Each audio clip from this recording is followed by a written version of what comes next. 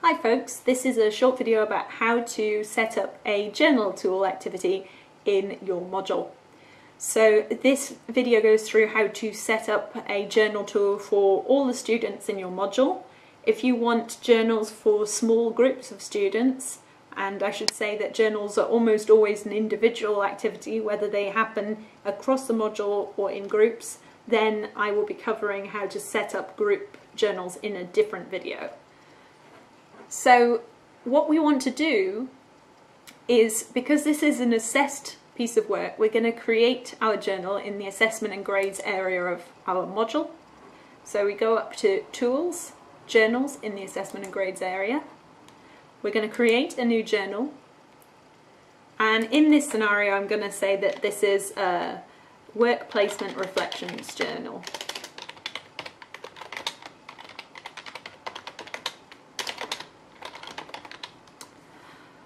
And the instructions are where you need to specify what you want students to do, so expectations for this activity, how they're going to be marked, where they can go for help, any help materials about how to use the journal tool itself, and how often they should be posting reflections, and also any links to any frameworks that they might use or prompts for the reflections. We want the journal to be available, and we're not going to set journal date and time restrictions at this point. We can set them on the actual link that students use, so we don't end up with two layers of permissions potentially. We're going to index it by month. We are going to allow users to edit and delete entries. We are going to use the comments for formative feedback, so I'm not going to allow students to delete comments.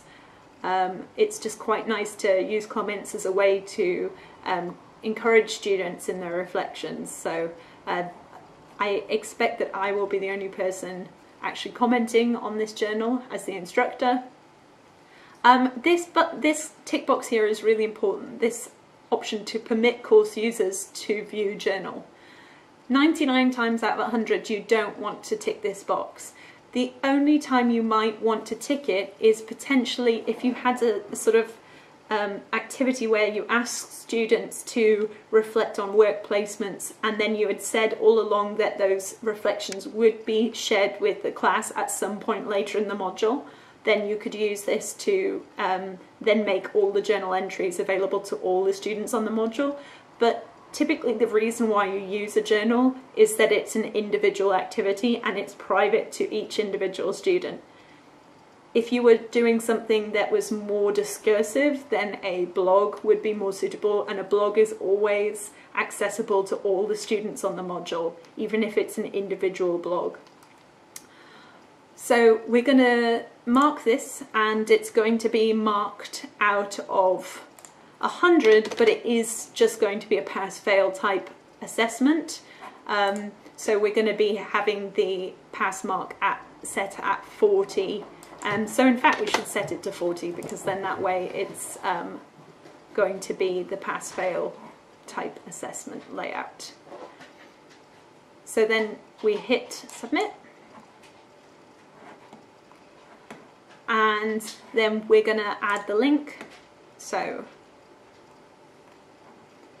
And then we're going to reuse that text we had from before. So if you're savvy, you can copy and paste that into a little notebook and then paste it back in again, so you don't have to type it all. So that's a pro tip for you.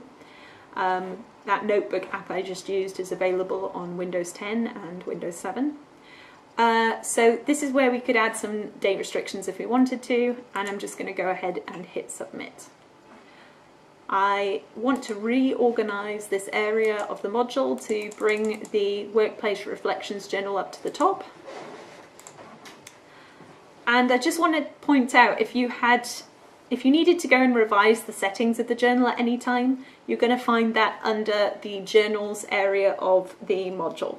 So it's in Course Tools, Journals, and then this is where you can actually manage the settings of the journal.